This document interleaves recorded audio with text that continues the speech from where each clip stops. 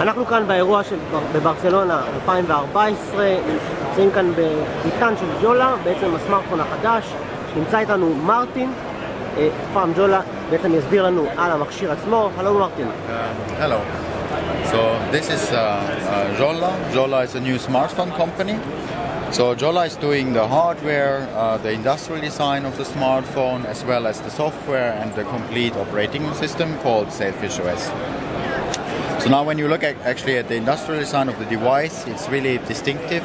So we developed our own design language, really reduced shapes, it's a sleek line supporting gestures, and it features even a modular design allowing users to alter and modify the device over time. So how does actually Sailfish OS work? So you notice here there are no front-facing buttons on top. So Sailfish uses a couple of simple gestures which enable you to navigate in the UI without stretching your finger or moving the device back and forth or using two hands. So to unlock the device, you simply double tap on the screen. There are missed event notifications here on top. There's something about the device status information. You flick up, you enter the home view. There you get an overview of all your running applications. They are currently open and fully running. And then below, there's just a grid of all installed apps.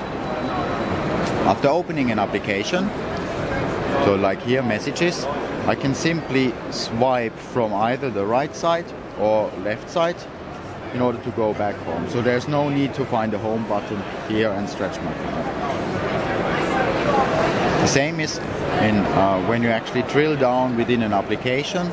So here, like in gallery, I look at some pictures, and you want to go back to the main view. Very often you have to stretch your finger in order to reach a back button here on top or here.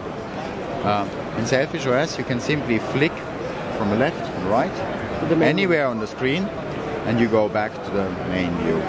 And then from a main view, if you want to go back to the home view, you simply swipe from the left and right side.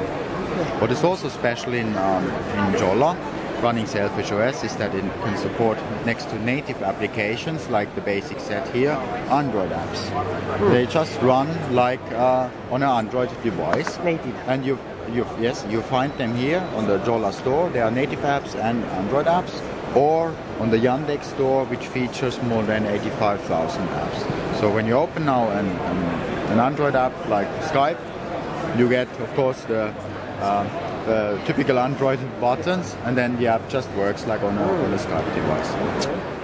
Yes, so here you see there's a split here on the side. It means we have the other half. So whenever you now attach another half, it gets detected by the main body, and then it fetches from the Jolla store content, features, which just change not only the mood of the other side, but really can add new functionality to it. And furthermore, this can be used also for co-branding. We just announced cooperation with Mכשיr, that's a fashion brand, and also Angry Birds. So when you attach now this one or an Angry Birds other half, it of course downloads the latest Angry Birds games, additional features, and it puts even new views into the UI so that you can actually follow what Angry Birds is currently up to and what are their plans. Thank you very much. Okay.